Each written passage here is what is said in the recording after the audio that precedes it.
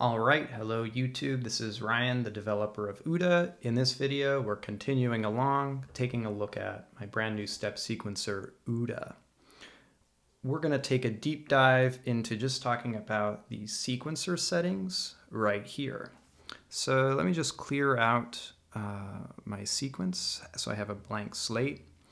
The first thing is that we actually have two grids to work with. We have large and we have small.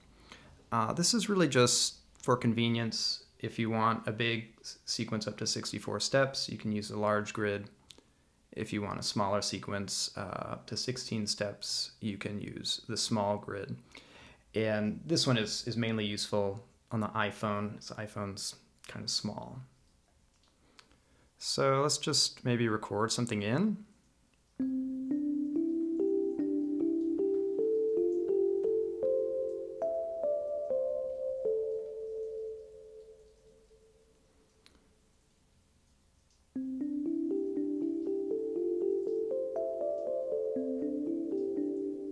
Okay, that's pretty nice. Let's talk about what this sync voices switch does. With the sync voices switch enabled, that will cause the voices rule and pattern to reset whenever the sequencer advances to a new step. I have some demos where I kind of show this in more detail, and I'll talk a little bit more about that when I get to the voice panel video. But the easiest way to hear that is let's leave this off and let's set the sequencer pace to maybe quarter notes. That means the sequencer is going to advance to steps every quarter note, but the voice here is playing eighth notes, so we'll actually hear some notes repeated.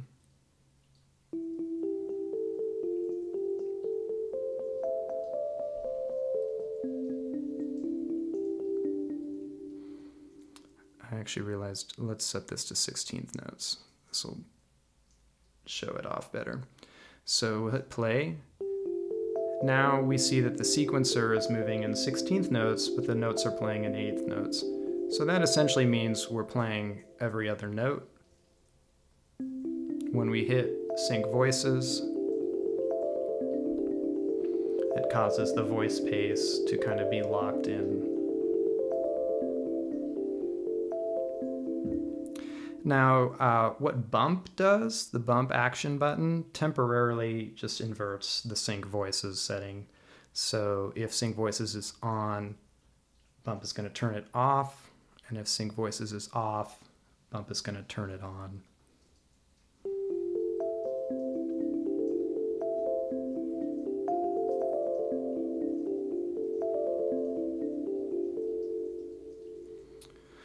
We have some directions, so let's take a look at those.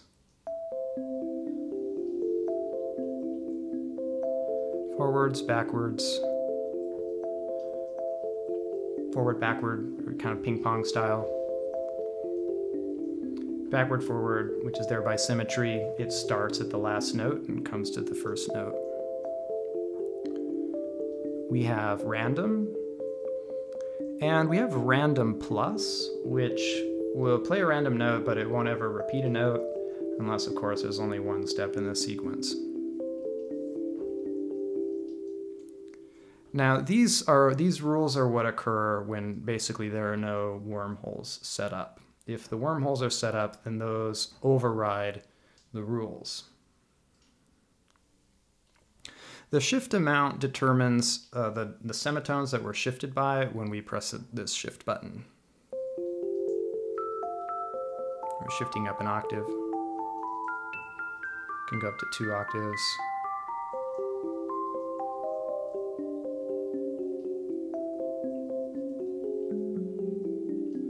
Or down 2 octaves.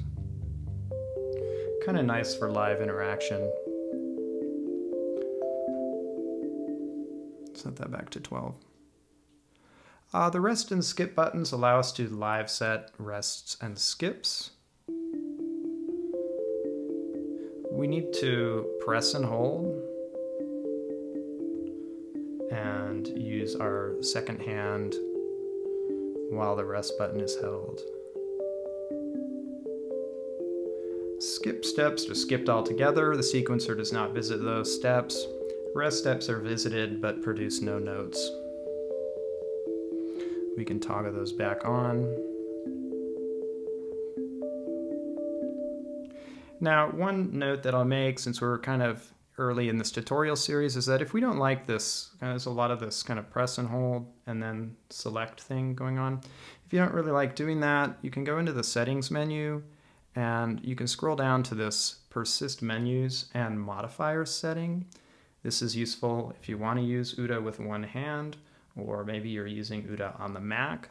And you'll notice if we enable that, these buttons now latch down, and as long as this button is lit orange, I can set skips, and of course they're mutually exclusive, and I can just turn that off. So if you are in the latch, or the persist modifiers mode, just make sure that you're keeping track of which buttons are set, because it will really kind of alter the behavior of OODA depending on if you have one of these buttons set.